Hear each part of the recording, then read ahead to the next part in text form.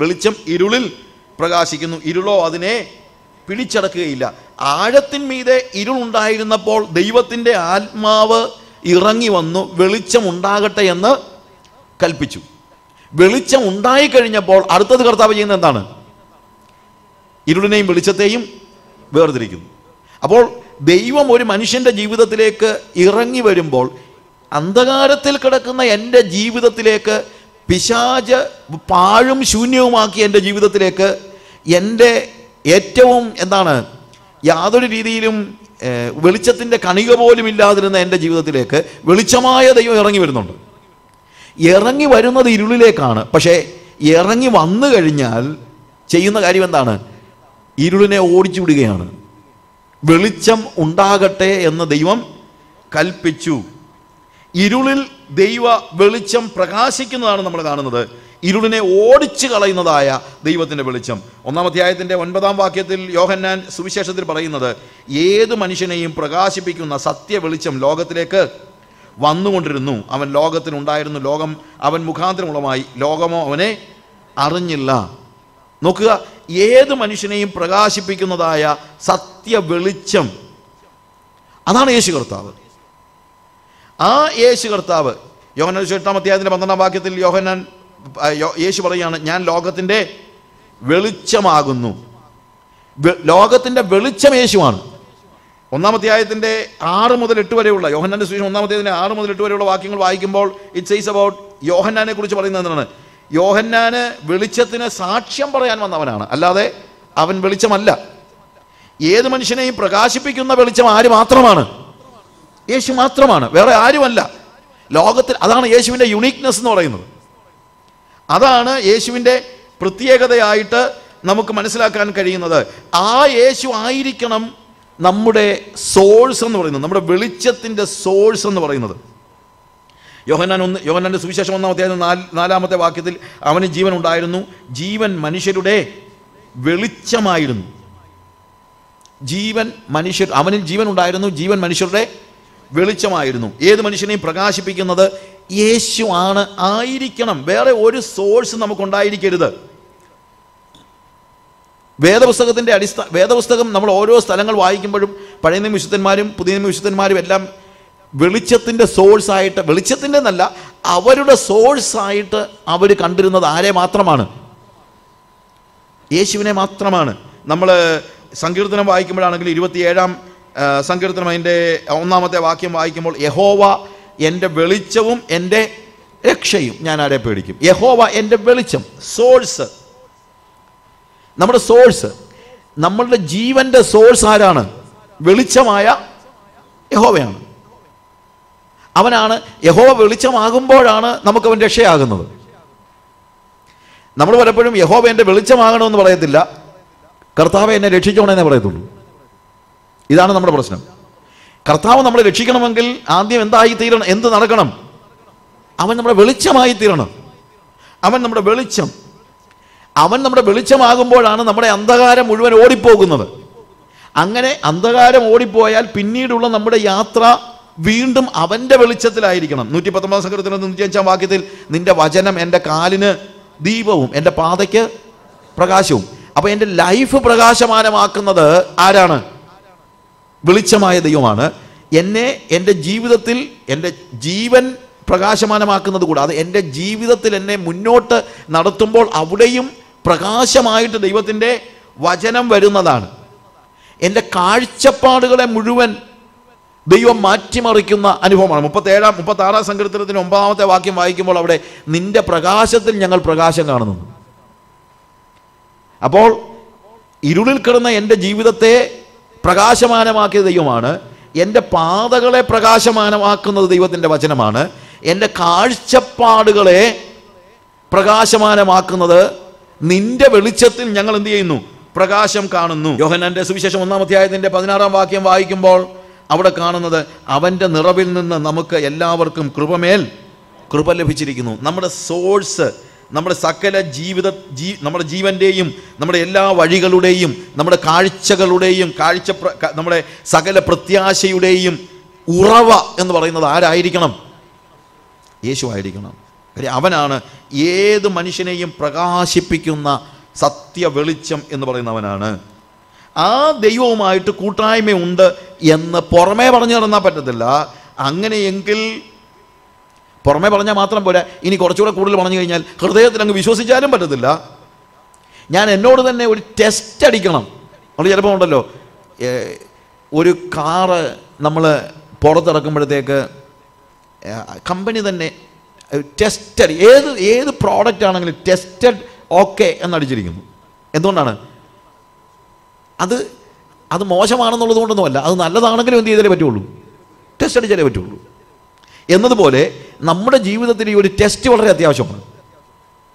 ഞാൻ അവനോട് കൂട്ടായ്മയുണ്ട് എന്ന് പറയുകയാണെങ്കിൽ എനിക്കുള്ള ഒരു ടെസ്റ്റ് എന്നാന്ന് ചോദിച്ചു കഴിഞ്ഞാൽ എൻ്റെ പ്രവൃത്തി വെളിച്ചത്തിൻ്റെ പ്രവൃത്തി ആയിരിക്കണം. എൻ്റെ പ്രവൃത്തി വെളിച്ചത്തിൻ്റെ പ്രവൃത്തി അല്ലെങ്കിൽ ഞാൻ പറയുന്നത് കള്ളമാണ്. അതുകൊണ്ടൊരു ഫോൾസ് ക്ലെയിം അവിടെ ഉണ്ടായിക്കൂടാ.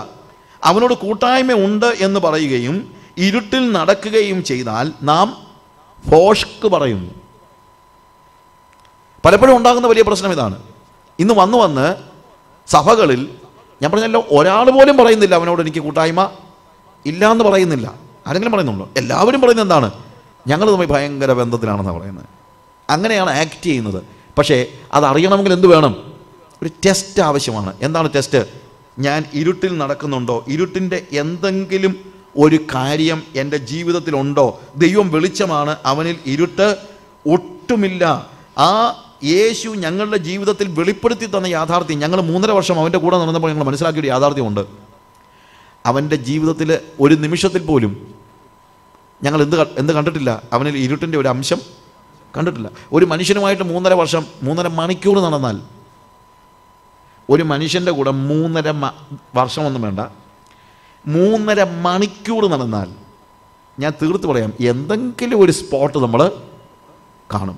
പക്ഷേ 3.5 വർഷം യേശുവിൻ്റെ കൂടെ യോഹന്നാൻ നടന്നിട്ട് യോഹന്നാൻ പറയുകയാണ്, ഞങ്ങൾ അവനിൽ ഇരുട്ട് ഒട്ടും കണ്ടിട്ടില്ല, ഒട്ടും കണ്ടിട്ടില്ല. ഞങ്ങൾ അവനോട് കേട്ട് അല്ലെങ്കിൽ ഞങ്ങൾ അവനോട് അറിഞ്ഞ് നിങ്ങളോട് പറയുന്ന ദൂത് ആകുന്നു. ഇരുട്ടിൽ നടക്കുന്നവർ ദൈവത്തോട് കൂട്ടായ്മയുണ്ട് എന്ന് പറഞ്ഞാൽ അത് കള്ളമാണ്. കാരണം ഇരുളിനും വെളിച്ചത്തിനും നമ്മൾ ഒരിക്കലും എന്തില്ല? കൂട്ടായ്മ ഇല്ല. എൻ്റെ പ്രവൃത്തിയാണ് ഞാൻ ദൈവത്തോട് കൂടെ നടക്കുന്നുണ്ടോ, എനിക്ക് ദൈവത്തോട് കൂട്ടായ്മയുണ്ടോ എന്ന് തെളിയിക്കുന്നത്. യോഹന്നാൻ്റെ സുവിശേഷം 3-ാം അധ്യായത്തിൻ്റെ 19 മുതലുള്ള വാക്യങ്ങളിൽ ഈ ന്യായവിധിയെക്കുറിച്ചുള്ള ഒരു കാര്യമാണ് അവിടെ പറയുന്നത്. ന്യായവിധി എന്നതോ വെളിച്ചം ലോകത്തിൽ വന്നിട്ടും മനുഷ്യൻ്റെ പ്രവൃത്തി ഇരുളുള്ളതാകയാൽ അവൻ വെളിച്ചത്തേക്കാൾ അധികം ഇരുളിനെ സ്നേഹിച്ചത് തന്നെ. ന്യായവിധി എന്നതോ, എന്താണ് ജഡ്ജ്മെൻറ്റ്, എന്താണ് കണ്ടംനേഷൻ? ഓരോ വാക്കുകളും ഡിഫറൻ്റ് ആണ്. എന്താണ് കണ്ടംനേഷൻ? എന്താണ് ന്യായവിധി? എന്താണ് ശിക്ഷാവിധി? മറ്റൊന്നുമല്ല. എന്ത്? വെളിച്ചം ലോകത്തിൽ വന്നിട്ടും മനുഷ്യൻ്റെ പ്രവൃത്തി ഇരുളുള്ളതാകയാൽ അവൻ വെളിച്ചത്തേക്കാൾ അധികം ഇരുളിനെ സ്നേഹിച്ചത് തന്നെ. അതാണ് ഏറ്റവും വലിയ പ്രശ്നം. ഇന്നത്തെ ഒരു വലിയ പ്രോബ്ലം അതാണ്. നമ്മൾ ഇരുട്ടിൻ ഏതെങ്കിലും ഒരു സമയത്തൊക്കെ ഒരു പാപം നമ്മളിൽ സംഭവിക്കുന്നു എന്നുള്ളത്, അത് സംഭവിക്കാൻ പാടില്ല, പക്ഷേ അങ്ങനെ സംഭവിക്കുന്നു എന്നുള്ളത് മാത്രമല്ല ഇന്നത്തെ പ്രശ്നം. നമ്മൾ ഇരുളിനെ സ്നേഹിക്കാനും തുടങ്ങിയിരിക്കുന്നുള്ളതാണ്. ഞാൻ പറഞ്ഞാൽ മനസ്സിലാക്കണം. ജീവിതത്തിൽ ഇരുളിൻ്റെ അല്ലെങ്കിൽ ജീവിതത്തിൽ തെറ്റുപറ്റിയിട്ടുള്ള വിശ്വാസികൾ ഒത്തിരി ഉണ്ട്, ഇല്ലേ? തെറ്റുപറ്റാത്ത വിശ്വാസികളൊന്നുമല്ല. നമ്മളെല്ലാവരും ഒരിക്കലും ഒരു തെറ്റും പറ്റിയിട്ടില്ലാത്ത വിശ്വാസികളല്ല. പക്ഷേ ജീവിതത്തിലൊരു തെറ്റ് പറ്റുന്നവരും ആ തെറ്റിനെ സ്നേഹിക്കുന്നവരും രണ്ടാണ്. അത് നിങ്ങൾ മറന്നു പോകരുത്. ജീവിതത്തിലൊരു തെറ്റ് പറ്റുന്നവനും തെറ്റിനെ സ്നേഹിക്കുന്നവനും രണ്ടാണ്. ഈ ന്യായവിധി ആർക്കാണ് ഷുവറായിട്ടുള്ളത്, അല്ലെങ്കിൽ മടങ്ങി വരാൻ കഴിയാത്ത രീതിയിലുള്ളൊരു ന്യായവിധി ആർക്കാണ് വരുന്നതെന്ന് ചോദിച്ചു കഴിഞ്ഞാൽ അവിടെ ഉപയോഗിച്ചിരിക്കുന്ന വാക്കിൻ്റെ തന്നെ പ്രശ്നം അതാണ്. ഇരുളിനെ മനുഷ്യൻ്റെ പ്രവൃത്തി ഇരുളുള്ളതാകിയാൽ അവൻ വെളിച്ചത്തേക്കാൾ അധികം ഇരുളിനെ സ്നേഹിച്ചത് തന്നെ. തിന്മ പ്രവർത്തിക്കുന്നവനെല്ലാം വെളിച്ചത്തെ പകയ്ക്കുന്നു, തൻ്റെ പ്രവൃത്തിക്ക് ആക്ഷേപം വരാതിരിക്കാൻ വെളിച്ചത്തിലേക്ക് വരുന്നതുമില്ല. സത്യം പ്രവർത്തിക്കുന്നവനോ തൻ്റെ പ്രവൃത്തി ദൈവത്തിൽ ചെയ്തിരിക്കിയാൽ അത് വെളിപ്പെടേണ്ടതിന് വെളിച്ചത്തിലേക്ക് വരുന്നു. നിങ്ങൾ ഈ ഭാഗം ഒന്ന് വായിച്ചു നോക്കുക. അത് വന്നു കഴിഞ്ഞിരിക്കുകയാണ്. ഇറ്റ് ഈസ് ഓൾറെഡി അവിടെ മുകളിൽ പറഞ്ഞിരിക്കുന്ന തൻ്റെ ഏകജാതനായ പുത്രൻ്റെ നാമത്തിൽ വിശ്വസിക്കിയാൽ ന്യായവിധി വന്നു കഴിഞ്ഞു. വിശ്വസിക്കായികയാൽ എന്ന് പറയുമ്പോഴത്തേക്ക് യേശു ദൈവപുത്രനാണെന്ന് ഒരാൾ വിശ്വസിക്കുന്നില്ലെന്നുള്ളതിൻ്റെ മാത്രമല്ല അവിടുത്തെ അർത്ഥം. അവൻ്റെ ജീവിതത്തിലേക്ക് യേശുവിനെ സ്വീകരിക്കാതെ കൊണ്ടുവരാതെ, അതാണ് അവിടുത്തെ അർത്ഥം വരുന്നത്. അതായത് എന്തുകൊണ്ട്, ഞാൻ പറയട്ടെ, നല്ലൊരു ശതമാനം ആളുകളും യേശുവിനെ സ്വീകരിക്കാത്തതിൻ്റെ കാരണം യേശു ദൈവപുത്രനാണെന്ന് അറിയാൻ വയ്യാത്തതുകൊണ്ടൊന്നുമല്ല. നല്ലൊരു ശതമാനം ആളുകളും യേശുവിനെ സ്വീകരിക്കാത്തത് അവരുടെ പ്രവൃത്തിക്ക് ആക്ഷേപം വരുമെന്നതുകൊണ്ടാണ്. പ്രവൃത്തിക്ക് ആക്ഷേപം എന്ന് പറയുമ്പോഴത്തേക്ക് ആക്ഷേപം എന്നുള്ളതല്ല, അവരുടെ പ്രവൃത്തി അവർക്ക് ഉപേക്ഷിക്കേണ്ടി വരുമെന്നുള്ളതുകൊണ്ടാണ്. മനുഷ്യനെന്തുകൊണ്ടാണ് യേശുവിൻ്റെ പിന്നാലെ പോകാൻ മടിക്കുന്നത്? മനുഷ്യൻ്റെ കർത്താവിൻ്റെ പിന്നാലെ പോയി കഴിഞ്ഞാൽ എന്ത് ചെയ്യാൻ പറ്റത്തില്ല? ഇപ്പോൾ ചെയ്തുകൊണ്ടിരിക്കുന്ന പല കാര്യങ്ങളും ചെയ്യാൻ കഴിയത്തില്ല. എന്തുകൊണ്ടാണ് യഥാർത്ഥ ആത്മീയതയെക്കുറിച്ച് പോലും, forget about all those heavy sinners we call them, അങ്ങനൊന്നും ഇല്ല ഞാൻ പറഞ്ഞത്, നമ്മൾ വിളിക്കുന്ന കൊടുംപാപികളുടെ കാര്യമൊക്കെ വിട്. എന്തുകൊണ്ടാണ് ദൈവസഭയിൽ, എന്തുകൊണ്ടാണ് നമ്മുടെ സഭായോഗങ്ങളിൽ വിശുദ്ധിയെക്കുറിച്ച് നമ്മൾ സംസാരിക്കാത്തത്? എന്തുകൊണ്ടാണ് ആളുകൾ ഒരു പൊത്തുവരുത്ത ക്രിസ്ത്യാനിയായി പോകാനായിട്ട് ആഗ്രഹിക്കുന്നത്? എന്തുകൊണ്ടാണ് ട്രൂ സ്പിരിച്വാലിറ്റിക്ക് വേണ്ടി നിലകൊള്ളാൻ നമ്മൾ ആഗ്രഹിക്കാത്തത്? നമ്മളോട് നിന്നറിയാമോ? ബ്രദറെ, ഞാനിപ്പോൾ തൽക്കാലം ഇങ്ങനെയൊക്കെ അങ്ങോട്ട് പോട്ടെ, എനിക്ക് ആഗ്രഹമുണ്ട്, എല്ലാം നന്നാക്കണമെന്ന് ആഗ്രഹമുണ്ട്, നമ്മൾ ഉദ്ദേശിക്കുന്ന പോലൊന്നും അല്ല, എൻ്റെ മനസ്സിലത് കിടപ്പുണ്ട്, ഞാൻ വരും. എന്ന് വരും? ചത്തു കഴിഞ്ഞോ? ഞാൻ തിരിച്ചു വരും, ഞാൻ ആത്മീയനായിട്ട് ജീവിക്കാനൊക്കെ ഞാൻ വരും. ഞാൻ പറയട്ടെ, മനുഷ്യൻ്റെ ഏറ്റവും വലിയ പ്രശ്നം അവൻ ഇരുളിനെ, അല്ലെങ്കിൽ പാപിയായ ഒരു മനുഷ്യൻ്റെ ഏറ്റവും വലിയ പാതകമെന്ന് പറയുന്നത് ഹി ലവ്സ് സിൻ, അവൻ പാപത്തെ സ്നേഹിക്കുന്നു. ഇന്ന് വിശ്വാസികളുടെയും പ്രശ്നം അതാണ്, അവൻ പാപത്തെ സ്നേഹിക്കുന്നു. അവന് നഷ്ടമുണ്ടാക്കുന്ന കാര്യങ്ങൾ, ഞാൻ പറയട്ടെ, കള്ളത്തരവും കൈക്കൂലിയും മറ്റുള്ള കാര്യങ്ങളുമായിട്ടൊക്കെ നടക്കുന്ന ഒരു വ്യക്തിക്ക് യേശുവിൻ്റെ യഥാർത്ഥ ആത്മീയതയിലേക്ക് വരാൻ കഴിയാത്തതിൻ്റെ കാരണം എന്തുകൊണ്ടാണ്? അവന് നഷ്ടമുണ്ട്. കർത്താവ് വിളിച്ചപ്പോൾ ഒരിക്കലും ലാഭത്തെക്കുറിച്ച് സംസാരിച്ചിട്ടില്ല. അത് തന്നെയാണ് ഇന്നത്തെ എല്ലാ പ്രസംഗങ്ങളുടെയും ഏറ്റവും വലിയ പ്രശ്നം. ഇന്ന് എല്ലാ പ്രസംഗങ്ങളും യേശുവിനെ സ്വീകരിക്കുന്നത് വഴി എന്ത് ലാഭം ഉണ്ടാക്കാമെന്നാണ് പറയുന്നത്. പക്ഷേ യേശു എല്ലായ്പ്പോഴും എന്നെ സ്വീകരിച്ചാൽ എന്തൊക്കെ നഷ്ടമുണ്ടാകുമെന്നാണ് പറഞ്ഞത്. അതുകൊണ്ട് ലോകത്തെ സ്നേഹിക്കുന്ന ഒരു വ്യക്തിക്ക്, പാപത്തെ സ്നേഹിക്കുന്ന ഒരു വ്യക്തിക്ക്, ലാഭത്തെ സ്നേഹിക്കുന്ന ഒരു വ്യക്തിക്ക് ഒരു കാരണവശാലും ദൈവത്തിൻ്റെ കൃപയിലേക്ക്, കർത്താവിങ്കലേക്ക്, വെളിച്ചത്തിലേക്ക് വരാനായിട്ട് കഴിയുകയില്ല. അവർ വെളിച്ചത്തേക്കാൾ അധികം ഇരുളിനെ സ്നേഹിക്കുന്നു.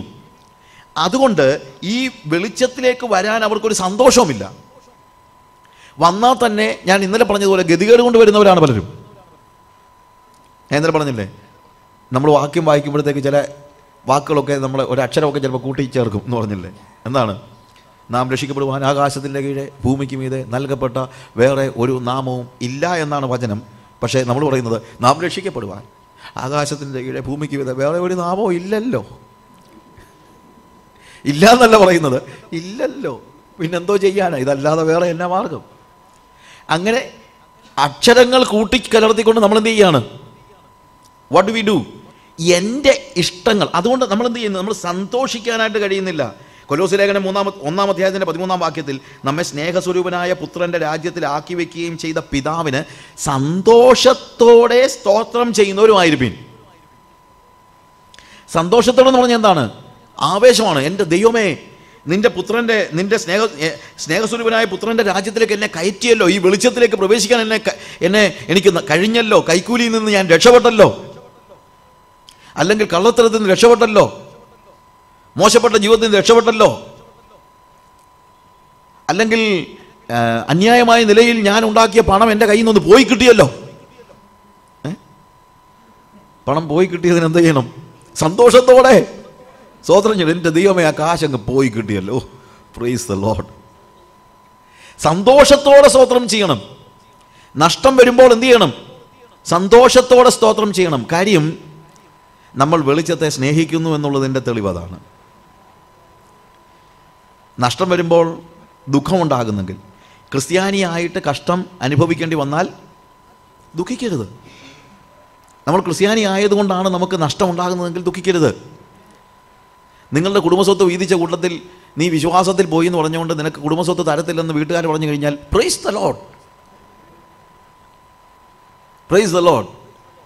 കൂട്ടുകാർ നിനക്ക് ഓഫർ ചെയ്യുന്നതായ സന്തോഷം വിശ്വാസത്തിൻ്റെ പേരിൽ നിനക്ക് സ്വീകരിക്കാൻ കഴിയാതെ വന്നു കഴിഞ്ഞാൽ എന്ത് ചെയ്യണം? സ്തോത്രം. ദൈവത്തിന്, കർത്താവിന് സ്തോത്രം ചെയ്യാനായിട്ട് പറ്റണം. നമ്മുടെ കൂടെ ഉണ്ടായിരുന്ന ആളുകളൊക്കെ കള്ളത്തരം കാണിച്ച് എങ്ങനെയെങ്കിലും ഒക്കെ വലിയ വലിയ ആളുകളായി കഴിഞ്ഞപ്പോൾ നമ്മൾ എന്താ സത്യത്തിന് വേണ്ടി നിലകൊണ്ടത് കൊണ്ട് നമ്മുടെ ജീവിതത്തിൽ നമ്മുടെ ഭാവി അടഞ്ഞു പോയാൽ, ഇതൊക്കെയാണല്ലോ എല്ലാം പറയുന്നത്. പിള്ളേരുടെ ഭാവി, ചുമ്മാ പറയുന്നത് പിള്ളേരുടെ ഭാവി എന്നൊക്കെ. പലരുടെയും ഭാവി തുറന്നു കൊടുത്തിട്ട് നമ്മളവരെ വെള്ളത്തിൽ മുക്കിക്കളയുകയാണ്. അവരുടെ സക്സസ്സിൽ നമ്മളവരെ മുക്കിക്കളയുകയാണ്. അവരെ വെറുതെ ആവശ്യമില്ലാതെ ഓരോ ഒന്ന് പിടിപ്പിച്ചും ഒടുവിൽ പിന്നെ ഒരു വല്ലാത്ത ലോകത്തിലേക്ക് വരെ നയിക്കുകയാണ്. അപ്പോൾ അവിടെ നമ്മളെന്താണ്? നമ്മൾ വെളിച്ചത്തെ സ്നേഹിക്കുന്നില്ല എന്നുള്ളതാണ് എൻ്റെ അർത്ഥം. വെളിച്ചത്തെ സ്നേഹിക്കാനായിട്ട് നമ്മൾ പഠിക്കണം. എഫെസ്യ ലേഖനം 5-ാം അധ്യായത്തിൻ്റെ 8 മുതലുള്ള വാക്യങ്ങൾ ഞാൻ ആ ഭാഗം ഒന്ന് വായിക്കാം. ഡിസ്ക്രൈബ് ചെയ്യാനായിട്ട് നമുക്ക് വാസ്തവത്തിൽ സമയമില്ല, എങ്കിലും ഞാനൊന്ന് വായിച്ചു പോകുമ്പോൾ നമുക്കതിൻ്റെ ഏകദേശം കാര്യങ്ങൾ മനസ്സിലാക്കാനായിട്ട് പറ്റും. 5:8 ഓൺവേർഡ്സ് അവിടെ എഴുതിയിരിക്കുന്നത്, മുമ്പേ നിങ്ങൾ ഇരുളായിരുന്നു, ഇപ്പോഴോ കർത്താവിൽ വെളിച്ചമാകുന്നു. കർത്താവിന് പ്രസാദമായവൻ ആയത് എന്തെന്ന് പരിശോധിച്ചുകൊണ്ട് വെളിച്ചത്തിലുള്ളവരായി നടന്നുകൊള്ളുവിൻ. സകല സൽഗുണവും നീതിയും സത്യവുമല്ലോ വെളിച്ചത്തിൻ്റെ ഫലം. വെളിച്ചത്തിൻ്റെ ഫലം ലാഭമാണെന്നല്ല എഴുതിയിരിക്കുന്നത്. വെളിച്ചത്തിൻ്റെ ഫലം എന്താണ്? സകല സൽഗുണവും നീതിയും സത്യവുമല്ലോ വെളിച്ചത്തിൻ്റെ ഫലം. നമ്മളുടെ ഇന്നത്തെ തലമുറയുടെ ഒരു വലിയ പ്രോബ്ലം, തലമുറ എന്ന് പറഞ്ഞാൽ പിള്ളേരുടെ കാര്യമല്ല, പിള്ളേരുടെ കാര്യം വിട്, പിള്ളേരെക്കാൾ പല മടങ്ങ് കഷ്ടമാണ് അപ്പന്മാരുടെ തലമുറ. നമ്മുടെ ഒരു വലിയ പ്രശ്നം ലാഭമാണ് നമ്മുടെ മുമ്പിൽ നിൽക്കുന്ന ഏറ്റവും പ്രധാനപ്പെട്ട കാര്യം. എന്നാൽ വെളിച്ചത്തിൻ്റെ ഫലം എന്താണെന്ന് ഇവിടെ പറഞ്ഞിരിക്കുന്നത്? സകല സൽഗുണവും നീതിയും സത്യവുമല്ലോ വെളിച്ചത്തിൻ്റെ ഫലം. ഇരുട്ടിൻ്റെ നിഷ്ഫല പ്രവൃത്തികളിൽ കൂട്ടാളികൾ ആകരുത്. ഇരുട്ടിൻ്റെ പുറകെ പോയാൽ ലാഭമുണ്ടാകും, ഇരുട്ടിൻ്റെ പുറകെ പോയാൽ സുഖമുണ്ടാകും. പക്ഷേ അതിനെ പറയുന്നത് നിഷ്ഫല പ്രവൃത്തി എന്നാണ്. എന്താണെന്ന് ചോദിച്ചാൽ അത് കിളിർക്കുന്നതല്ല, കിളിർത്തു വരുന്നതല്ല. You understand? ലാഭമുണ്ടായിരിക്കും, പക്ഷേ എന്താ, അത് കിളിർത്തു വരത്തില്ല, അതിൽ നിന്ന് പിന്നൊന്നും ഉണ്ടാകത്തില്ല. നിങ്ങൾ ഈ ലോകത്തിൻ്റെ മോഹങ്ങളുടെ പിന്നാലെ പോയാൽ, സുഖങ്ങൾക്ക് പിന്നാലെ പോയാൽ, പാപങ്ങൾക്ക് പിന്നാലെ പോയാൽ, ആ പാപം ചെയ്യുമ്പോഴുള്ള സുഖമേ ഉള്ളൂ നിങ്ങൾക്ക്. അതിൽ നിന്ന് കിളിർത്തു വളരുന്ന ഒരു നിത്യതയിലേക്ക് വളരുന്ന ഒരു കാര്യം ഇല്ല. ചില ആളുകൾ പറയാറുണ്ട്, സത്യവും കള്ളവും കുഴിച്ചിട്ട് കഴിഞ്ഞാൽ സത്യമേ കിളിർത്തു വരത്തുള്ളൂ, 3-ാം ദിവസം സത്യം ഇങ്ങനെ ഉയർത്തെഴുന്നേറ്റ് വരും, കള്ളം അവിടെ തന്നെ കിടക്കുന്നു. 3-ാം ദിവസം എന്ന് പറയുന്നത് ആ ഒരു മീനിങ്ങിൽ നിങ്ങൾ എടുത്താൽ മതി. നമ്മളൊന്ന് ആലോചിച്ച് നോക്കിയേ, നമ്മുടെ സകല കാര്യങ്ങളൊന്ന് ആലോചിച്ച് നോക്കിയേ, നമ്മുടെ സകല ലാഭങ്ങൾ നിങ്ങളൊന്ന് കുഴിച്ചിട്ട് നോക്കി അതിനകത്തൊന്ന് നാമ്പ് പൊട്ടുന്ന ജീവനുള്ള എന്തെങ്കിലും ലാഭം നിങ്ങൾക്ക് ഉണ്ടായിട്ടുണ്ടോ? എല്ലാം നശിച്ചു പോകുന്ന പട്ടടയിൽ ഒടുങ്ങുന്നതായ ലാഭമെല്ലാം നിങ്ങൾക്ക് ഉണ്ടായിട്ടുള്ളൂ. എന്നാൽ സത്യത്തിന് വേണ്ടി നിങ്ങൾ നിലകൊള്ളുമ്പോൾ നിങ്ങൾ സത്യം ഒന്ന് കുഴിച്ചിട്ട് നോക്ക്, അത് തീർച്ചയായും നിത്യതയിലേക്ക് ഫലം കായ്ക്കുന്ന എന്താ ചെടിയായിട്ട് വളർന്ന് നാമ്പുണ്ടായി, നാമ്പ് മാത്രമല്ല അത് ചെടിയായി ഒടുവിൽ നിത്യതയിൽ ഫലം കായ്ക്കുന്ന നിലയിലേക്ക്. അതുകൊണ്ടാണ് പാപത്തിൻ്റെ, അതല്ലെങ്കിൽ അവിടെ ഉപയോഗിച്ചിരിക്കുന്നത് ഇരുട്ടിൻ്റെ നിഷ്ഫല പ്രവൃത്തികളിൽ കൂട്ടാളികൾ ആകരുത്. ഇരുട്ടിൻ്റെ നിഷ്ഫല പ്രവൃത്തികൾ കൂട്ടാളികളാകരുത്. അവയെ ശാസിക്കുക അത്രേ വേണ്ടത്. അവയെ ശാസിക്കുക, അതിൻ്റെ പിന്നാലെ പോകരുത്. അതിനെ ശാസിക്കുക, അതിനെ കണ്ടം ചെയ്യുക, അതിനെ എപ്പോഴും എതിർത്തുകൊണ്ടിരിക്കുക, ഓൾവേസ്. ഇരുട്ടിൻ്റെ നിഷ്ഫല പ്രവൃത്തികൾക്കുള്ള മോഹം നിങ്ങൾക്കുണ്ടാകുമ്പോൾ അതിനെ ശാസിക്കുക. ശാസിക്കുക എന്ന് പറഞ്ഞു കഴിഞ്ഞാൽ വാക്കുകൊണ്ടുകൂടെ ശാസിച്ചു. കാര്യം നമുക്ക് പലപ്പോഴും വാക്കുകൊണ്ട് മാത്രമല്ല ശാസിക്കേണ്ടതെങ്കിലും നമ്മളുടെ പതിവ് കൊണ്ട് എന്താ അതിനെ ഒന്ന് ശാസിച്ചെങ്കിൽ മാത്രമേ നമുക്കെന്താ അതിനെ ഉപേക്ഷിക്കാനുള്ളൊരു മനസ്സുണ്ടാകത്തുള്ളൂ. നമ്മൾ പലപ്പോഴും ശാസിക്കുന്നത് ഇതിലേ പോകുമ്പോൾ ഏതെങ്കിലും ഒരു വിഗ്രഹത്തെ കണ്ടാൽ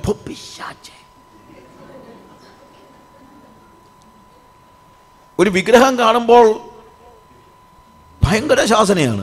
പക്ഷേ നമ്മുടെ ജീവിതത്തിൽ പുതിയ ഫാഷനിലുള്ള ഒരു വസ്ത്രം വാങ്ങിക്കാനുള്ള മോഹം കയറി വരുമ്പോൾ പിശാച് എന്നാരെങ്കിലും പറയുന്നുണ്ടോ? ഇല്ല. ലോകത്തിൻ്റെ മോഹങ്ങൾ വരുമ്പോൾ നമ്മൾ എന്തു പറയുന്നില്ല? ശാസിക്കുന്നില്ല. ജീവിതത്തിൽ സുഖങ്ങൾ തരുന്ന കാര്യങ്ങൾ നമ്മുടെ മുമ്പിലേക്ക് വരുമ്പോൾ നമ്മൾ എന്ത് ചെയ്യുന്നില്ല? ശാസിക്കുന്നില്ല. കൂട്ടുകാർ വന്നിട്ട് നിങ്ങളെ എന്താണ് ഏറ്റവും പുതിയ പ്രോഡക്റ്റിനെ കുറിച്ച് പറഞ്ഞ് മനസ്സിലാക്കി നമ്മളെ വഞ്ചിക്കാൻ നോക്കുമ്പോൾ നമ്മൾ ശാസിക്കുന്നില്ല. അവരെയല്ല, നമ്മുടെ ഉള്ളിൽ ഉയർന്നു വരുന്നതായ മോഹങ്ങളെ നിങ്ങൾ ശാസിക്കുന്നില്ല. ഞാൻ പറയട്ടെ, അവിടെ ഇവിടെ ഇരിക്കുന്ന കല്ലിനെ ശാസിച്ചു നടന്നിട്ടൊന്നും നേടാനില്ല. അതിനേക്കാൾ വലുതാണ് നിങ്ങളുടെ ഉള്ളിൽ കിളിർത്തു വന്നിരിക്കുന്ന മോഹത്തെ ശാസിക്കുന്നത്. അവിടെ ഇവിടെ ഇരിക്കുന്ന കല്ലൊക്കെ അവിടെ ഇരുന്നുണ്ട്. നിങ്ങളുടെ ജീവിതത്തിൽ ഉയർന്നു വരുന്നതായ മോഹങ്ങളെ, അവ എന്തു വേണം? ഇരുട്ടിൻ്റെ നിഷ്ഫല പ്രവൃത്തികളിൽ കൂട്ടാളികളാകരുത്, അവയെ ശാസിക്കുക അത്രേ വേണ്ടത്. അവർ ഗൂഢമായി ചെയ്യുന്നത് പറവാൻ പോലും ലജ്ജയാകുന്നു. അവയെ ശാസിക്കുമ്പോഴോ സകലത്തെയും കുറിച്ച് വെളിച്ചത്താൽ ബോധം വരും. ബോധം വരുന്നതെല്ലാം വെളിച്ചം പോലെ തെളിവല്ലോ. അതുകൊണ്ട് ഉറങ്ങുന്നവനെ ഉണർന്ന് മരിച്ചവരുടെ ഇടയിൽ നിന്ന് എഴുന്നേൽക്ക, എന്നാൽ ക്രിസ്തു നിന്റെ മേൽ പ്രകാശിക്കും എന്ന് ചൊല്ലുന്നു. ഇത് എക്സ്പ്ലെയിൻ ചെയ്ത് കഴിഞ്ഞാൽ ഒത്തിരി സമയം നമ്മൾ മനസ്സിലാക്കണം. അതായത് നമ്മൾ ഒന്ന് ആലോചിച്ച് നോക്കൂ, വെളിച്ചത്തിലേക്ക് വന്നാൽ ലജ്ജ തോന്നുന്നതായ പ്രവർത്തികളാണ് ഇരുട്ടിൻ്റെ മക്കൾ ചെയ്തുകൊണ്ടിരിക്കുന്നത്.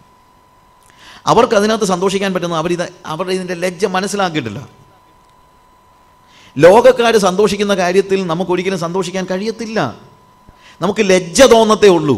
ഞാനിത് ചെയ്തു പോയല്ലോ എന്നുള്ള ലജ്ജ തോന്നത്തേ ഉള്ളൂ. ഒരിക്കലും നമുക്ക് എന്ത് ചെയ്യാൻ പറ്റത്തില്ല, അതിനകത്ത് സന്തോഷിക്കാൻ പറ്റത്തില്ല. അതുകൊണ്ട് ഈ ദുഷ്പ്രവൃത്തികളെ അല്ലെങ്കിൽ അവയെ ശാസിക്കുമ്പോഴോ സകലത്തെയും കുറിച്ച് വെളിച്ചത്താൽ ബോധം വരും. നിങ്ങൾ ഇതിനെയൊക്കെ ഒന്ന് ശാസിച്ചൊന്ന് അമർത്തിക്ക്.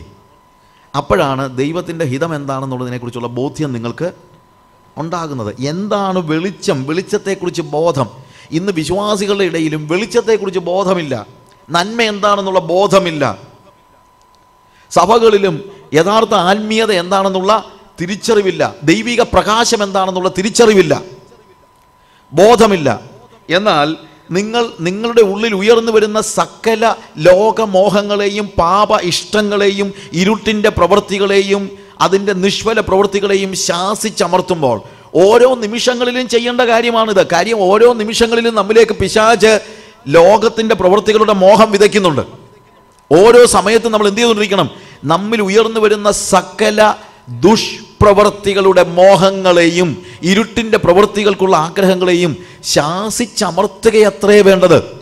അങ്ങനെ ശാസിക്കുമ്പോഴോ അവിടെ എഴുതിയിരിക്കുന്നത് വെളിച്ചത്താൽ ബോധം, സകലത്തെയും കുറിച്ച് വെളിച്ചത്താൽ ബോധം വരും. അവൻ്റെ പ്രകാശത്തിൽ ഞങ്ങൾ പ്രകാശം കാണുമെന്ന് പറയാൻ പറ്റും. നിങ്ങൾ ഇപ്പോൾ കാണുന്നത് അവൻ്റെ പ്രകാശത്തിലല്ല, അതാ പ്രശ്നം. ലോകത്തിൻ്റെ പ്രകാശത്തിൽ പ്രകാശം കാണുന്ന ഒരവസ്ഥയിൽ നമ്മൾ വീണുപോയിരിക്കുന്നു. അതുകൊണ്ട് എന്താണ്? അതുകൊണ്ട് ഉറങ്ങുന്നവനെ ഉണർന്ന് മരിച്ചവരുടെ ഇടയിൽ നിന്ന് എഴുന്നേൽക്കുക. ഉറങ്ങുന്നവനെ ഉണർന്ന്, ഉറങ്ങുന്നവരുടെ ഇടയിൽ നിന്ന് എഴുന്നേൽക്കുക എന്നല്ല എഴുതിയിരിക്കുന്നത്.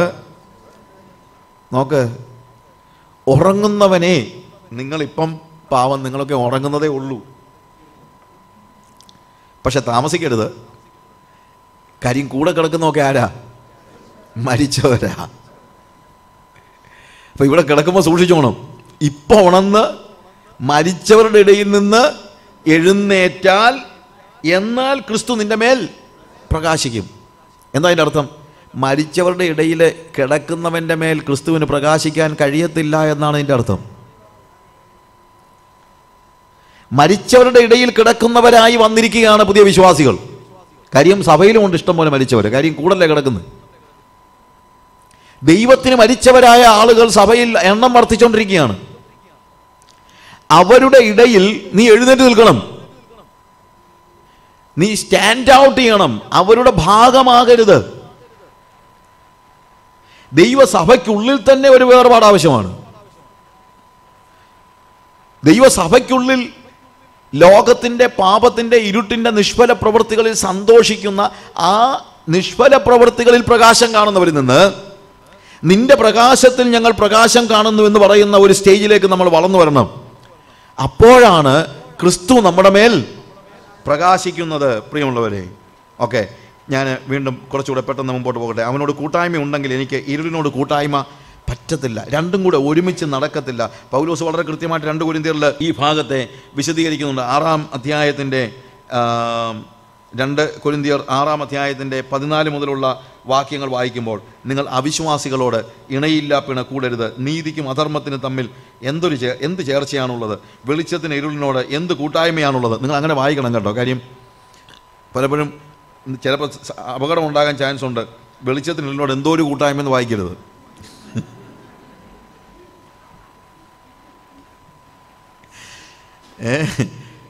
വെളിച്ചത്തിന് ഇരുളിനോട് എന്ത് കൂട്ടായ്മയാണുള്ളത്? അതാണ് അവിടുത്തെ ചോദ്യം.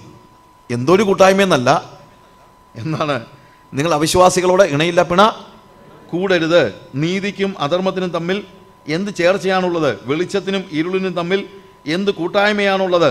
ക്രിസ്തുവിനും ബലിയാലിനും തമ്മിൽ എന്ത് പൊരുത്തമാണുള്ളത്? അല്ല, വിശ്വാസിക്ക് അവിശ്വാസിയുമായി എന്ത് ഓഹരി?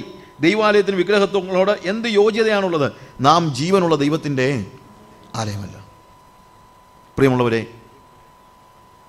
വിശ്വാസികൾ എന്താണ്? അവിശ്വാസികളോട് ഇണയില്ല പിണ കൂടരുത്. വേദപുസ്തകത്തിലെ വാക്യമാണ്. സൗന്ദര്യത്തിനും സമ്പത്തിനും പിറകെ പോകരുത്. ജീവിതത്തിൽ എല്ലായ്പ്പോഴും വിശുദ്ധി സൂക്ഷിക്കുന്ന ആളുകളായി നമ്മൾ എല്ലാ തലത്തിലുമായിരിക്കണം, എല്ലാ മേഖലകളിലുമായിരിക്കണം. അവിടെ മാത്രമല്ല, നീതിയും അധർമ്മവും തമ്മിൽ ഒരിക്കലും യോജിക്കാൻ കഴിയത്തില്ല. നീ നീതീകരിക്കപ്പെട്ട വ്യക്തിയാണെങ്കിൽ അധർമ്മത്തെ പടിക്ക് പുറത്ത് നിർത്താൻ നിനക്ക് കഴിയണം. That is inevitable. അധർമ്മം നിങ്ങളുടെ വീട്ടിലേക്ക് കയറാൻ നിങ്ങൾ സമ്മതിക്കരുത്. അതിൻ്റെ ലാഭം വേണ്ടാന്ന് വയ്ക്കുക. നിങ്ങളുടെ ഭവനത്തിൽ ഇന്നത്തെ ഒരു വലിയ പ്രശ്നം എന്ന് പറയുന്നത്, ഇരുൾ മൂടിക്കിടക്കുന്ന ഈ ലോകത്തിൽ സ്വാഭാവികമായ ജീവിതം സാധിക്കണമെങ്കിൽ തന്നെ പലപ്പോഴും ഈ ഇരുളിൻ്റെ ഭാഗമായെങ്കിലേ പറ്റൂ എന്ന് ലോകം നമ്മളോട് സംസാരിച്ചുകൊണ്ടിരിക്കുകയാണ്. അത് തമ്മിലൊരു കൂട്ടായ്മ കഴിയത്തില്ല. വെളിച്ചത്തിന് ഇരുളിനോട് എന്ത് കൂട്ടായ്മ? ക്രിസ്തുവിനും ബലിയാലിനും തമ്മിൽ എന്ത് പൊരുത്തം? അത് കഴിയത്തില്ല. എന്നാൽ നിങ്ങൾ ജീവനുള്ള ദൈവത്തിൻ്റെ ആലയമല്ലോ. ദൈവത്തിന് നമ്മളിൽ വസിക്കാനായിട്ട് നമ്മൾ നമ്മുടെ ശരീരത്തെയും നമ്മുടെ ഭവനത്തെയും നമ്മുടെ മനസ്സിനെയും എല്ലാം ഒരുക്കി കൊടുക്കണം. ജീവനുള്ള ദൈവം, അവൻ മനുഷ്യരുടെ ജീവനാണ്, അവൻ വെളിച്ചമാണ്. Is life, is light, is love. ആ ദൈവം നമ്മുടെ ഉള്ളിൽ വസിക്കണം. അതിനുവേണ്ടിയാണ് നമ്മുടെ ശരീരം. അങ്ങനെയെങ്കിൽ ഞാൻ അവരിൽ വസിക്കുകയും അവരുടെ ഇടയിൽ നടക്കുകയും ചെയ്യും. ഞാൻ അവർക്ക് ദൈവവും അവർ എനിക്ക് ജനവുമായിരിക്കും. പിന്നീട് ഞാൻ ഇതിനെക്കുറിച്ച് പറയാം, അത് നമ്മൾ ഡിസ്ക്രൈബ് ചെയ്യേണ്ടതാണ്. ദൈവം ഇരുളിനെയും വെളിച്ചത്തെയും തമ്മിൽ യാതൊരു രീതിയിലും കൂട്ടുകയില്ല എന്നുള്ളതിന് എന്ന് ദൈവം അരുളി ചെയ്തിരിക്കുന്നല്ലോ. അതുകൊണ്ട് വേഴ്സ് 17, അതുകൊണ്ട് അവരുടെ നടുവിൽ നിന്ന് പുറപ്പെട്ട് വേർപെട്ടിരിപ്പീൻ എന്ന് കർത്താവ് അരുളി ചെയ്യുന്നു.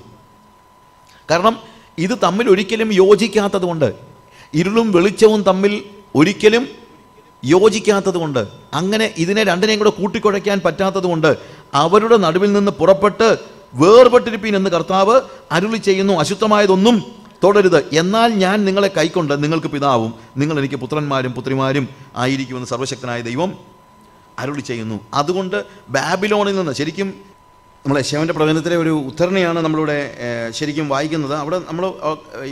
അവിടെ യെശയ്യാവ് ഉദ്ദേശിക്കുന്നത് ബാബിലോണിൽ നിന്നുള്ളൊരു പൂർണ്ണ വിടുതലാണ്. ബാബിലോണിൽ നിന്ന് വിട്ടുപോരുവീൻ, അശുദ്ധമായതൊന്നും തൊടരുത്. പക്ഷേ ബാബിലോൺ എന്നുള്ളതല്ലല്ലോ നമ്മുടെ വിഷയം. നമ്മളെ സംബന്ധിച്ചിടത്തോളം എന്താണ്? നമ്മുടെ ലോകമാണ് ബാബിലോൺ എന്ന് പറയുന്നത്. ഏത് കാര്യത്തിലും നമ്മൾ വേർപെട്ടവരാണ്. ഈവൻ ദൈവം നമ്മളെ ഇരുട്ടിൽ നിന്ന് വെളിച്ചത്തിലേക്ക്, അവൻ്റെ പുത്രൻ്റെ രാജ്യത്തിലേക്ക് നമ്മളെ ആക്കി വച്ചിരിക്കുകയാണ്. 1 പത്രോസ് 2-ാമത്തെ വാക്യം വായിക്കുമ്പോൾ നമ്മൾ എപ്രകാരം വേർപെട്ടവരാണ് എന്ന് നമ്മൾ പറയുന്നുണ്ട്. നമ്മളൊരു വിശുദ്ധ ജനമാണെന്നാണ് പറയുന്നത്. വിശുദ്ധ ജനം. വിശുദ്ധം എന്ന് പറയുമ്പോഴത്തേക്ക് നമുക്കറിയാമല്ലോ, വിശുദ്ധിയുടെ എതിർപദം നമ്മൾ സ്വാഭാവികമായി പറഞ്ഞാൽ അശുദ്ധി എന്നാണ്. പക്ഷേ വേദപുസ്തകപ്രകാരം പറയുമ്പോഴത്തേക്ക് വിശുദ്ധി എന്ന് പറഞ്ഞാൽ തന്നെ സെപ്പറേറ്റ് ചെയ്ത, ഏതെങ്കിലും ഒരു പ്രത്യേക കാര്യത്തിന് വേണ്ടി വേർതിരിച്ച എന്നുള്ള അർത്ഥമാണ്. അതിൻ്റെ വിപരീത പദം സാമാന്യം എന്നുള്ളതാണ്. കോമൺ, സീക്രട്ട് ആൻഡ് കോമൺ എന്നുള്ളതാണ്. ഹോളി അൺഹോളി എന്നുള്ളതല്ല, സീക്രട്ട് ആൻഡ് കോമൺ. കോമൺ ആയിട്ടുള്ള കാര്യം പോലും നമുക്ക് ചെയ്യാനായിട്ട് കഴിയുകയില്ല എന്നുള്ളതാണ്. നമ്മൾ എല്ലാ രീതിയിലും എല്ലാ തലത്തിലും നമ്മൾ വേർപെട്ടവരായിരിക്കണം. ലേവ്യ പുസ്തകം 18-ാം അധ്യായത്തിൻ്റെ ലേവ്യ പുസ്തകം അതിൻ്റെ 18-ാം അധ്യായത്തിൻ്റെ 1 മുതലുള്ള വാക്യങ്ങൾ വായിക്കുമ്പോൾ, മിസ്രൈമിൽ നിന്ന് കനാനിലേക്ക് പോകുന്ന വ്യക്തികളോട് എപ്രകാരം അവർ വേർപാട് സൂക്ഷിക്കണമെന്നുള്ളതിനെക്കുറിച്ച് പറഞ്ഞിരിക്കുന്നത്. യഹോവ പിന്നെയും മോശയോട് അരുളി ചെയ്തത്, നീ ഇസ്രായേൽ മക്കൾ പറയേണ്ടതെന്നാൽ, ഞാൻ നിങ്ങളുടെ ദൈവമായ യഹോവയാകുന്നു. നിങ്ങൾ പാർത്തിരുന്ന മിസ്രൈം ദേശത്തിലെ നടപ്പ് പോലെ നിങ്ങൾ നടക്കരുത്. ഞാൻ നിങ്ങളെ കൊണ്ടുപോകുന്ന കനാൻ ദേശത്തിലെ നടപ്പ് പോലെയും അരുത്. നോക്ക്, ഞാൻ നിങ്ങളെ കൊണ്ടുവന്ന മിസ്രയീം ദേശത്തെ നടപ്പിൽ പോലും പോലെ അരുത്, ഞാൻ നിങ്ങളെ കൊണ്ടു ചെല്ലുന്ന കനാൻ ദേശത്തിലെ നടപ്പ് പോലെയും അരുത്. അപ്പോൾ ദൈവം നമ്മളെ വേർതിരിച്ചിരിക്കുന്നുവെങ്കിൽ എല്ലാ രീതിയിലുമുള്ള, എല്ലാ തലത്തിലുമുള്ള, എല്ലാ ദേശത്തിലുമുള്ള എല്ലാത്തിനോടുമുള്ള വേർപാട് നമുക്ക് ആവശ്യമാണ്. ലൗകികമായ യാതൊരു കാര്യങ്ങളും നമുക്ക് സ്പർശിക്കാനായിട്ട് പറ്റത്തില്ല. പാപത്തിൻ്റെ യാതൊരു കാര്യങ്ങളും നമുക്ക് പോകാൻ പറ്റത്തില്ല. കനാൻ നാട്ടിൽ അവർ പിന്തുടരുന്നതായ പാരമ്പര്യങ്ങളോടോ അതല്ലെങ്കിൽ അവരുടെ കനാന്യ പ്രാക്ടീസസിനോട്, അതിനോട് നമുക്ക് എന്ത് ചെയ്യാൻ പറ്റത്തില്ല, ഏകീഭവിക്കാനായിട്ട് പറ്റത്തില്ല. ഇവിടെ ഇവിടെ 52 യെശയ്യാവ് 52 നമ്മൾ പറയുന്നത് ബാബിലോണിൽ നിന്ന് അതിനുശേഷം സംഭവിക്കുന്ന കാര്യമാണ്. മിസ്രൈമിൽ നിന്ന് അവരെ വിടുവിച്ചപ്പോൾ പറഞ്ഞു, മിസ്രൈമിയരെ പോലെ ആകരുത്, കനാന്യരെ പോലെ ആകരുത്. ഇപ്പോൾ പറയുകയാണ് ബാബിലോണിയരെ പോലെയും ആകാൻ പാടില്ല. ഇനി നമ്മളൊരു സെപ്പറേറ്റ് ജനതയാണ്. അവിടെ നമ്മുടെ സോഴ്സ് ആര് തന്നെ ആയിരിക്കണം, ദൈവം മാത്രമായിരിക്കണം. കനാന്യ പ്രാക്ടീസസിൽ നിന്ന് നമ്മളൊന്നും സ്വീകരിക്കാനായിട്ട് പാടില്ല. ബാബിലോണിയ ചിന്തകളിൽ നിന്ന് നമ്മളൊന്നും സ്വീകരിക്കാനായിട്ട് പാടില്ല. ലോകത്തിൻ്റെ യാതൊരു മോഹങ്ങളിൽ നിന്നും അതിൻ്റെ ടീച്ചിങ്സ് നമുക്ക് ഉൾക്കൊള്ളാനായിട്ട് കഴിയില്ല. അവനോടാണ് നമ്മുടെ കൂട്ടായ്മയെങ്കിൽ നമ്മുടെ സകല സോഴ്സും ആരിൽ നിന്ന് മാത്രമായിരിക്കണം, അവനിൽ നിന്ന് മാത്രമായിരിക്കണം. അവൻ്റെ പ്രകാശത്തിൽ വേണം നമ്മൾ പ്രകാശം കാണാനായിട്ട്. വേറെ ഒന്നുമില്ല. നമ്മുടെ സോഴ്സ് 100% ദൈവമായിരിക്കണം. അങ്ങനെ 100% സോഴ്സ് അല്ലെങ്കിൽ നമ്മൾ വ്യാജമായ അവകാശവാദങ്ങൾ മുഴക്കും. നമ്മളൊക്കെ അവനോട് കൂട്ടായ്മ ഉണ്ടെന്ന് പറയുകയും, ഇപ്പം ഇവിടെ 1 യോഹന്നാൻ അതിൻ്റെ 1-ാം അധ്യായത്തിൻ്റെ 6-ാമത്തെ വാക്യത്തിൽ നമ്മൾ വായിച്ചതാണ്, അവനോട് കൂട്ടായ്മ ഉണ്ട് എന്ന് പറയുകയും ഇരുട്ടിൽ നടക്കുകയും ചെയ്താൽ നമ്മൾ എന്താണ്, നമ്മൾ ഫോഷ്ക്ക് പറയുന്നു, സത്യം പ്രവർത്തിക്കുന്നതുമില്ല. നമ്മൾ ഫോഷ്ക്ക് പറയുന്നു. ബി ഓണസ്റ്റ്, കള്ളം പറയരുത്.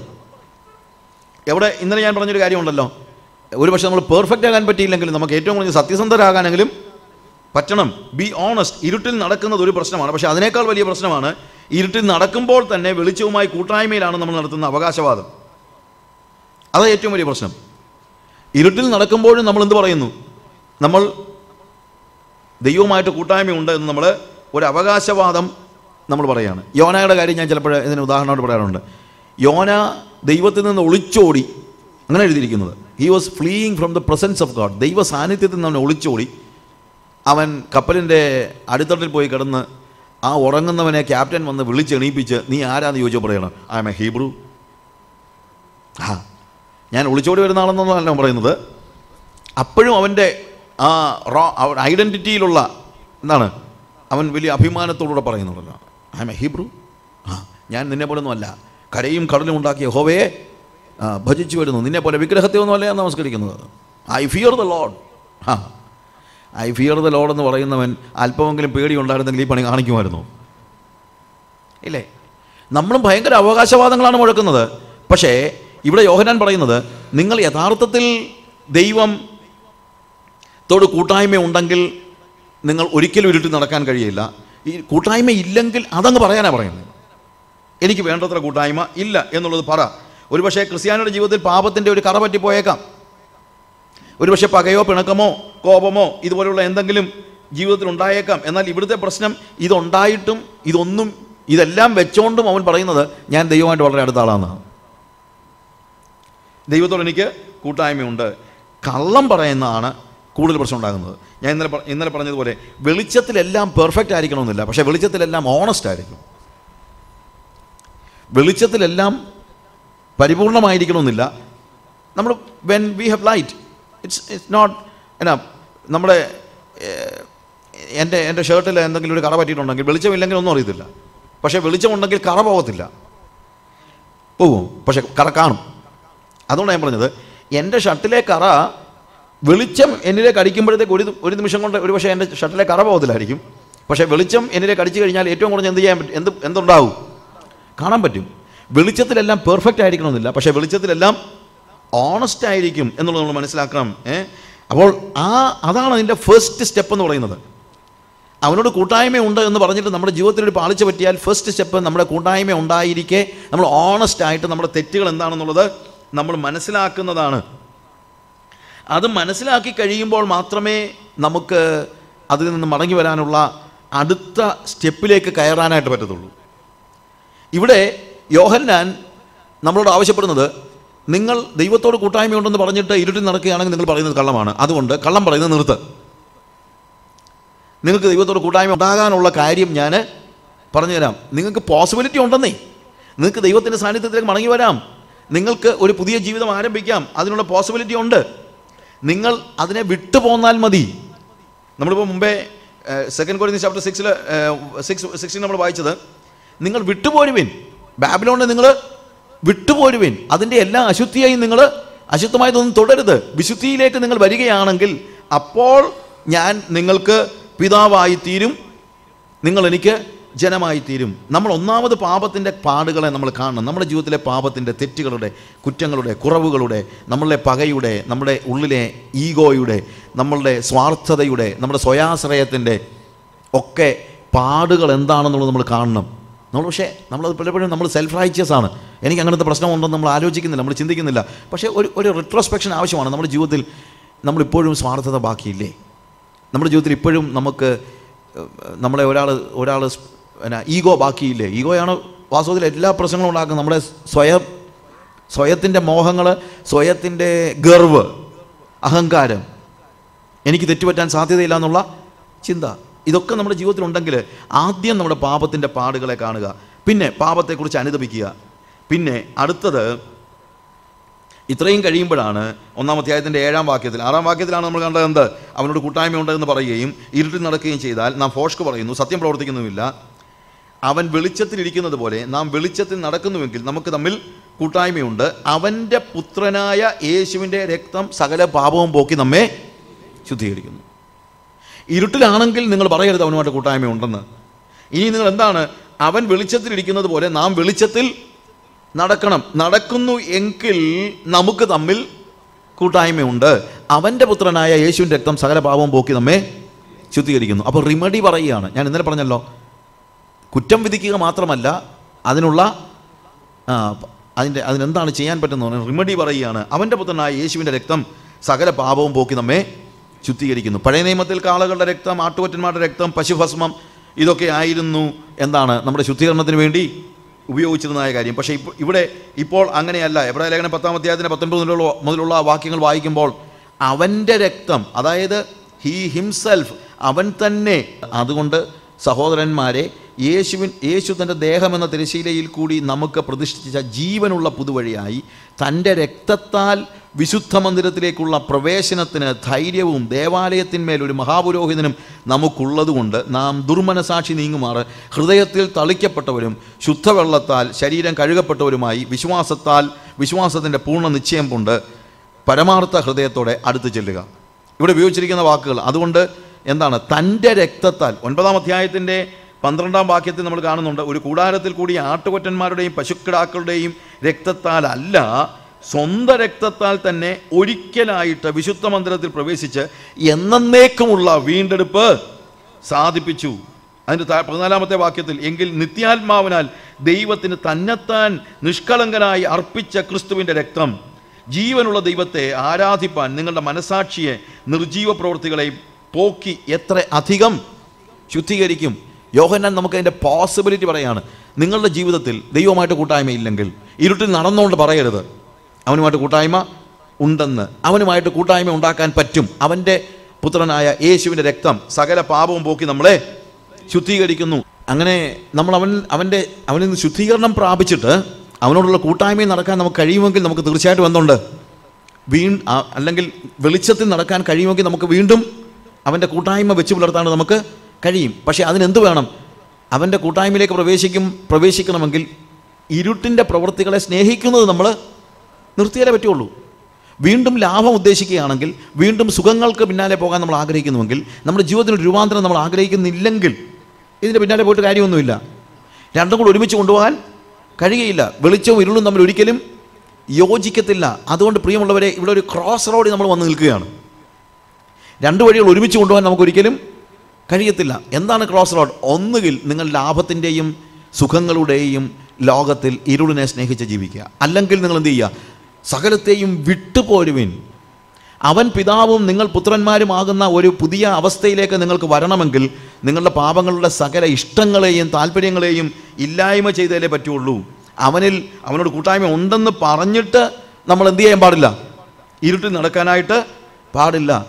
ഇരുട്ടിൽ നടക്കരുതെന്ന് മാത്രമല്ല, അവിടെ ഉപയോഗിച്ചിരിക്കുന്ന ഒരു വാക്ക് സത്യം പ്രവർത്തിക്കുന്നതുമില്ല എന്നാണ്. അവനോട് കൂട്ടായ്മ ഉണ്ട് എന്ന് പറയുകയും ഇരുട്ടിൽ നടക്കുകയും ചെയ്താൽ നാം ഫോഷ്ക്ക് പറയുന്നു, സത്യം പ്രവർത്തിക്കുന്നതുമില്ല. നമ്മൾ കള്ളം പറയുന്നു. നമ്മൾ പറയുന്നത് അർത്ഥമുള്ള കാര്യമല്ല. അത് ഇറ്റ്സ് എ ഫോൾസ് സ്റ്റേറ്റ്മെൻറ്റ്, ഒരു റോങ് സ്റ്റേറ്റ്മെൻ്റ് ആണ്, അല്ലെങ്കിൽ ഒരു വ്യാജമായ അവകാശവാദമാണ്. പക്ഷേ ആ വ്യാജമായ അവകാശവാദം നിങ്ങൾ മുഴക്കിട്ട് അർത്ഥമൊന്നുമില്ല, അത് കള്ളമാണെന്ന് എല്ലാവർക്കും അറിയാം. കാര്യം നമ്മുടെ പ്രൂഫ് എന്താണ്? നമ്മുടെ പ്രവൃത്തിയാണ്. നിങ്ങൾ കള്ളം പറയുന്നു, സത്യം പ്രവർത്തിക്കുന്നതുമില്ല. അപ്പോൾ അവനോട് കൂട്ടായ്മ ഉണ്ടെങ്കിൽ ഒന്ന്, നിങ്ങൾ ഇരുട്ടിൽ നടക്കത്തില്ല, സത്യം പ്രവർത്തിക്കും. ഇത് രണ്ടും ഒരുപോലെ ഉണ്ടാകും. നമുക്കൊരു ന്യൂട്രൽ സ്റ്റേജ് ഇല്ല. പലപ്പോഴും ക്രിസ്ത്യാനിറ്റി നമ്മൾ ആഗ്രഹിക്കുന്ന ഒരു ന്യൂട്രാലിറ്റിയാണ്. അങ്ങനെ ഒരു ന്യൂട്രൽ സ്റ്റേജ് ഇല്ല. ഒന്നുകിൽ നമ്മൾ റിവേഴ്സ് പോവുകയാണ്, അതല്ലെങ്കിൽ ഫോർവേഡായിട്ട് നമ്മൾ പോവുകയാണ്, മുന്നോട്ട് പോവുകയാണ്. ഇടയ്ക്ക് നിൽക്കുന്ന ഒരു സ്റ്റേജ് ഇല്ല. വണ്ടി ഉണ്ടാക്കിയിരിക്കുന്നത് ന്യൂട്രലിട്ടേച്ച് ഉരുട്ടാനല്ല. വണ്ടി ഉണ്ടാക്കിയിരിക്കുന്നത് എന്തിനാണ്? ഫോർവേഡ് ഗിയറിലിട്ട് നമ്മൾ മുന്നോട്ട് പോകാൻ വേണ്ടിയാണ്. എവിടെയെങ്കിലും തെറ്റുമ്പോഴാണ് നമ്മൾ എന്ത് ചെയ്യുന്നത്? റിവേഴ്സ് ഗിയർ ഇടുന്നത്. വണ്ടി റിവേഴ്സ് ഗിയറിൽ ഓടിക്കാൻ വേണ്ടിയല്ലല്ലോ നമ്മൾ ചെയ്തിരിക്കുന്നത്, അല്ലല്ലോ. സോ ഇതേപോലെ തന്നെ ഒരു ന്യൂട്രൽ സ്റ്റേജ് അല്ല നമ്മളിൽ നിന്ന് ദൈവം പ്രതീക്ഷിക്കുന്നത്. ചിലപ്പോൾ നമ്മുടെയൊക്കെ ഒരു ആശ്വാസം എന്നറിയാമോ? ഞാനത് ചെയ്തില്ല, ഇത് ചെയ്തില്ല എന്നൊക്കെ പറയുന്നതാണ്. ചെയ്തില്ല എന്ന് പറയുന്നതിനകത്ത് അർത്ഥമൊന്നുമില്ല. എന്ത് ചെയ്യുന്നു എന്നുള്ള ചോദ്യങ്ങളുണ്ട്. സ്പർജൻ്റെ ഒരു സ്റ്റോറി കൊണ്ട്, സ്പർജൻ്റെ അടുത്ത് ഒരു വ്യക്തി വന്നിട്ട് പറഞ്ഞു, സ്പർജൻ, ഞാൻ ഈ പാപങ്ങളുടെ മേലൊക്കെ വാസം പറഞ്ഞു കഴിഞ്ഞാൽ വളരെ വിജയം നേടിയിട്ടുണ്ട്. ഞാനിപ്പോൾ മദ്യപിക്കുന്നില്ല, ഞാൻ കള്ളം പറയുന്നില്ല, ഞാൻ ആരെയും ഉപദ്രവിക്കുന്നില്ല, ഞാൻ മറ്റൊരാളോടും വഴക്കുണ്ടാക്കുന്നില്ല, ഞാൻ ചീത്ത വിളിക്കുന്നില്ല, ചെയ്യുന്നില്ല എന്ന് 10 പ്രാവശ്യം പറഞ്ഞപ്പോൾ സ്പർജൻ പറഞ്ഞു, നിങ്ങൾ എന്തൊക്കെ ചെയ്യുന്നില്ല എന്ന് ഞാൻ ഒത്തിരി കാലമായിട്ട് കേൾക്കുന്നു, ഇനി ചെയ്യുന്ന വല്ലതും ഉണ്ടെങ്കിൽ പറയാം. നിങ്ങൾ എന്തൊക്കെ ചെയ്യുന്നില്ല എന്നുള്ളത് ഞാൻ ഒത്തിരി നേരമായിട്ട് കേട്ടു. നമ്മളുടെ ആത്മീയതയുടെ ഒരു പ്രശ്നം നമ്മൾ ചിന്തിക്കുന്നതെന്നറിയാമോ? നമ്മൾ ഏറ്റവും ആത്മീകരായിട്ട് ചിന്തിക്കുന്ന ആരെയാണെന്ന് ചോദിച്ചു കഴിഞ്ഞാൽ ചെയ്യുന്നില്ല എന്ന് പറയുന്നവരെയാണ്. പക്ഷെ ചെയ്യുന്നില്ല എന്ന് പറയുന്നത് ശരി, സമ്മതിച്ചു. പക്ഷേ കള്ളം പറയാതിരിക്കുക മാത്രമല്ല, സത്യം പ്രവർത്തിക്കുകയും വേണം. ഇവിടെ യോഹന്നാൻ പറയുന്നു, നിങ്ങൾ അവനോട് കൂട്ടായ്മയുണ്ട് എന്ന് പറയുകയും ഇരുളിൽ നടക്കുകയും ചെയ്താൽ നിങ്ങൾ ഫോഷ്ക്ക് പറയുന്നു, സത്യം പ്രവർത്തിക്കുന്നതുമില്ല. ഫോഷ്ക്ക് പറയുക, സത്യം പ്രവർത്തിക്കുക. പ്രവർത്തിക്കുന്നതാണ് വിശ്വാസം എന്ന് പറയുന്നത്. It is N active faith. നമ്മെക്കുറിച്ച് ദൈവം ഉദ്ദേശിക്കുന്ന നിലയിലുള്ള വളർച്ച വളരെ അത്യാവശ്യമാണ്. റോമാലേഖനം 5-ാം അധ്യായത്തിൻ്റെ റോമർ 5:19 നമ്മൾ വായിക്കുന്നൊരു കാര്യമുണ്ട്. ഒരിക്കൽ നിങ്ങളുടെ കഴിഞ്ഞ കാലത്ത് നിങ്ങളുടെ അവയവങ്ങളെ അനീതിക്ക് ആയുധങ്ങളാക്കി സമർപ്പിച്ചിരുന്നത് പോലെ ഇപ്പോൾ നിങ്ങൾ നിങ്ങളുടെ അവയവങ്ങളെ എന്ത് ചെയ്യണം? നീതിക്ക് ആയുധങ്ങളാക്കി സമർപ്പിപ്പീൻ. ഈ കൈകളും കാലുകളും കണ്ണും നമ്മുടെ ചെവിയും അല്ലെങ്കിൽ നമ്മളുടെ ബോഡിയുടെ ഓരോ ഓർഗൻസും കഴിഞ്ഞ കാലങ്ങളിൽ നമ്മൾ ഉപയോഗിച്ചത് എന്തിനു വേണ്ടിയാണ്? പാപം ചെയ്യാൻ വേണ്ടിയാണ്. ഇപ്പോൾ എൻ്റെ കൈയും കാലുമൊന്നും ഞാൻ പാപം ചെയ്യുന്നില്ല, ഞാൻ ഇന്നാക്റ്റീവാകാനല്ല, പ്രത്യുത എന്തിനാണ്? പോസിറ്റീവായിട്ട് ആക്റ്റീവാകാനാണ്. സത്യം പ്രവർത്തിക്കാൻ വേണ്ടിയാണ് ദൈവം നമ്മളെ എന്ത് ചെയ്തിരിക്കുന്നത്? നമ്മുടെ പാപത്തിൻ്റെ ഇരുളിൻ്റെ സ്റ്റേജിൽ നിന്ന് ദൈവം വിളിച്ച് മാറ്റിയിരിക്കുന്നത്. അതുകൊണ്ട് വ്യാജമായ ഒരു അവകാശവാദം നമുക്ക് ആവശ്യമില്ല. ഇനി അടുത്തതായിട്ടുള്ള ഭാഗം നമുക്ക് പിന്നീട് പഠിക്കാൻ ഞാനൊന്ന് അത് പറഞ്ഞു പോവുകയാണ്. അതിൻ്റെ 2-ാമത്തെയും 3-ാമത്തെയും ആദ്യത്തെ ഫോൾസ് ക്ലെയിം എന്താണ്? എനിക്ക് അവനോട് കൂട്ടായ്മയുണ്ട്. പക്ഷെ അതെങ്ങനെ തെളിയിക്കണം? വെളിച്ചത്തിൽ നടന്നുകൊണ്ട് വേണം അത് തെളിയിക്കാൻ. അവനോട് കൂട്ടായ്മയുണ്ട് എന്ന് പറയുകയും ഇരുട്ടിൽ നടക്കുകയും ചെയ്താൽ നമ്മൾ ഫോഷ്ക്ക് പറയുന്നു. കാരണം വെളിച്ചവും ഇരുളും തമ്മിൽ ഒരിക്കലും യോജിക്കത്തില്ല. നമ്മുടെ ജീവിതത്തിൽ ഇതിനെ രണ്ടിനെയും യോജിപ്പിക്കാനായിട്ടുള്ള പരിശ്രമം ഉണ്ടാകരുത്. പൂർണ്ണമായും ഇരുളിനെ ഉപേക്ഷിച്ച് വെളിച്ചത്തിലേക്കുള്ളൊരു മുന്നേറ്റമാണ് നമുക്ക് വാസ്തവത്തിൽ ആവശ്യമായിരിക്കുന്നത്. അതുകൊണ്ട് ഫോൾസ് ക്ലെയിം വിട്ടുകളക. ഇത് രണ്ടും വിരുദ്ധ ചേരിയിലാണ്, വെളിച്ചവും ഇരുളും. യോഹന്നാൻ ഡ്യുവലിസം അതാ പറയുന്നത്. ദൈവം വെളിച്ചം ആകുന്നു, അവനിൽ ഇരുട്ട് ഒട്ടുമില്ല. അത് തമ്മിൽ ഒരിക്കലും യോജിക്കത്തില്ല. It is mutually exclusive. അവൻ്റെ പിന്നാലെ, ദൈവത്തിൻ്റെ പിന്നാലെ പോകുന്ന ഒരു വ്യക്തിക്ക് ഇരുട്ടിൽ നടക്കാൻ കഴിയത്തില്ല. വിട്ടുപോരുവിൻ, സകല ഇരുളിൻ്റെ പ്രവൃത്തികളെയും വിട്ടുപോരുവിൻ. നമ്മൾ ബോധമുള്ളവർ, വെളിച്ചത്തിന് ബോധമുള്ളവരാകണം. അങ്ങനെ ബോധമുള്ളവരാകണമെങ്കിൽ ഇരുട്ടിൻ്റെ സകല നിഷ്ഫല പ്രവൃത്തികളെയും ശാസിക്കുന്നവരാകണം. എൻ്റെ ജീവിതത്തിൽ ഇരുട്ടിൻ്റെ നിഷ്ഫല പ്രവൃത്തികൾ എന്നെ പ്രലോഭിപ്പിക്കുന്ന ഓരോ നിമിഷങ്ങളിലും ഞാൻ എന്ത് ചെയ്തുകൊണ്ടേയിരിക്കണം? ഞാനതിനെ ശാസിക്കണം, ഞാനതിനെ അമർത്തണം, ഞാനതിനെ ഡിസിപ്ലിൻ ചെയ്യണം. എനിക്ക് അതിനോടുള്ള വിരോധമുണ്ടാകണം. നമ്മൾ പാപത്തോടുള്ള നമ്മുടെ ആറ്റിറ്റ്യൂഡ് ഒരു വലിയ വിഷയമാണ്. ഞാൻ പലപ്പോഴും പറയാറുള്ളൊരു കാര്യമുണ്ട്, നമ്മൾ പാപം ചെയ്യരുത്, അതൊരു കാര്യം. എന്നാൽ പാപത്തോടുള്ള നമ്മുടെ ആറ്റിറ്റ്യൂഡാണ് ഒരു വലിയ വിഷയം എന്ന് പറയുന്നത്. പല സമയത്തും ഉണ്ടല്ലോ, നല്ല ആളുകൾ വിശ്വാസത്തിൽ വന്നു കഴിഞ്ഞാൽ എന്താ അവർ ശരിക്കും പറഞ്ഞു കഴിഞ്ഞാൽ അവരെന്തോ ഇപ്പം നേരത്തെയും കള്ളു കുടിച്ചിട്ടില്ല, ഇപ്പോഴും കള്ളു കുടിച്ചിട്ടില്ല, നേരത്തെയും കള്ളം കാണിക്കത്തില്ലായിരുന്നു, ഇപ്പോഴും കള്ളം കാണിക്കത്തില്ല, നേരത്തെയും കൈക്കൂലി വാങ്ങിച്ചില്ല. എത്രയോ ആൾക്കാരുണ്ട് വിശ്വാസികളല്ലാത്തവരും എന്താ ഇതൊന്നും ചെയ്യാത്ത ആളുകൾ എത്ര ഉണ്ട്. നേരത്തെയും കൈക്കൂലി വാങ്ങിക്കത്തില്ല, ഇപ്പോഴും കൈക്കൂലി വാങ്ങിക്കത്തില്ല, നേരത്തെയും ആരെ ഉപദ്രവിച്ചിട്ടില്ല, ഇപ്പോഴും ആരെ ഉപദ്രവിക്കത്തില്ല, നേരത്തെയും മറ്റുള്ളവർക്ക് ഉപകാരം ചെയ്യാമൊക്കെ ചെയ്യുമായിരുന്നു, ഇപ്പോഴും ചെയ്യുമായിരുന്നു. അവർ യേശുവിനെ സ്വീകരിച്ചു കഴിഞ്ഞാൽ എന്തോ സാക്ഷി പറയും? വലിയൊരു പ്രവൃത്തി, ഒരു പ്രശ്നമാണ് അല്ലേ? കാരണം നമ്മൾ ആ പ്രവൃത്തിയെ മാത്രം കണ്ടുകൊണ്ടാണ് എന്ത് ചെയ്യുന്നത്? നമ്മൾ പലപ്പോഴും സാക്ഷി പറയുന്നത്. എന്നാൽ പ്രവൃത്തി എന്ന് പറയുന്നതിൻ്റെ പിന്നിൽ അതിനോടുള്ള ആറ്റിറ്റ്യൂഡും കൂടെ വിഷയമാണ്. നമ്മൾ യേശുവിൻ്റെ അനുഗമിച്ചാൽ, അല്ലെങ്കിൽ അവനോട് കൂട്ടായ്മ ഉണ്ടെങ്കിൽ നമ്മൾ പാപം ചെയ്യാൻ പാടില്ല. പക്ഷേ അവനോട് കൂട്ടായ്മ ഉണ്ടെങ്കിൽ നമ്മുടെ പാപത്തോടുള്ള ആറ്റിറ്റ്യൂഡും കൂടെ മാറുകയാണ്. ശരിക്കും ഒരാൾ വിശ്വാസത്തിലേക്ക് വരുമ്പോഴത്തേക്ക് ആറ്റിറ്റ്യൂഡ് ചേഞ്ചാണ് സംഭവിക്കുന്നത്. ഇന്നലെ വരെ പാപത്തെ കണ്ടതുപോലെയല്ല അവൻ ഇന്ന് പാപത്തെ കാണുന്നത്. ഇന്നലെ വരെ പാപിയെ കണ്ടതുപോലെയല്ല അവൻ പാപിയെയും കാണുന്നത്. അവൻ ഇന്നലെ വരെ പാപം ചെയ്യാഞ്ഞപ്പോൾ പാപിയോട് അവനൊരു ചെറിയ ദേഷ്യമെങ്കിലും ഉണ്ടായിരിക്കും. പക്ഷേ ഇപ്പോൾ അവൻ പാപിയെ സ്നേഹിക്കാൻ തുടങ്ങുകയാണ്. എന്നാൽ പാപത്തെ വെറുക്കാൻ തുടങ്ങുകയാണ്. സോ ഹെയ്റ്റ് സിൻ എന്നുള്ളതാണ് വാസ്തവത്തിൽ ദ പ്രോബ്ലം. പലപ്പോഴും ഉണ്ടാകുന്നത് ഇരുളിനെ സ്നേഹിക്കുന്നത് കൊണ്ട് നമ്മൾ എന്ത് ചെയ്യുന്നു? We do not hate sin. Many times we do not commit sin, പക്ഷേ we do not hate sin. നമ്മൾ പാപം ചെയ്യരുതെന്ന് മാത്രമല്ല, പാപത്തോട് നമുക്ക് എന്തായിരിക്കണം? വെറുപ്പുണ്ടായിരിക്കണം. കാര്യം അവനോട് കൂട്ടായ്മ ഉണ്ടെങ്കിൽ നമുക്ക് പാപത്തോട് വെറുപ്പുണ്ടായാലേ പറ്റൂ. അവനോട് കൂട്ടായ്മ ഉണ്ടെങ്കിൽ നമുക്ക് പാപികളോട് സ്നേഹവും ഉണ്ടാകും. ആറ്റിറ്റ്യൂഡിൽ ഉണ്ടാകുന്നതായ വലിയ വ്യത്യാസമാണ്. അടുത്ത ഫോൾസ് ക്ലെയിംസിനെ കുറിച്ച് ഞാനൊന്ന് വായിച്ച് മാത്രം വിടുകയാണ്. നമുക്ക് പിന്നീട് വൈകുന്നേരത്തെ സെഷനിൽ അതിനെക്കുറിച്ച് പഠിക്കാം. എൻ്റെ 8-ാം വാക്യത്തിലും 10-ാം വാക്യത്തിലാണ് നമ്മൾ കാണുന്നത്, നമുക്ക് പാപമില്ല എന്ന് നാം പറയുന്നുവെങ്കിൽ നമ്മെ തന്നെ വഞ്ചിക്കുന്നു, സത്യം നമ്മിൽ ഇല്ലാതെയായി. അടുത്തത് 10-ാമത്തെ വാക്യത്തിൽ, നാം പാപം ചെയ്തിട്ടില്ല എന്ന് പറയുന്നുവെങ്കിൽ അവനെ അസത്യവാദിയാക്കുന്നു, അവൻ്റെ വചനം നമ്മിൽ ഇല്ലാതെയായി. വൈകുന്നേരം നമുക്ക് പഠിക്കാൻ വേണ്ടിയുള്ള സെഷനാണത്.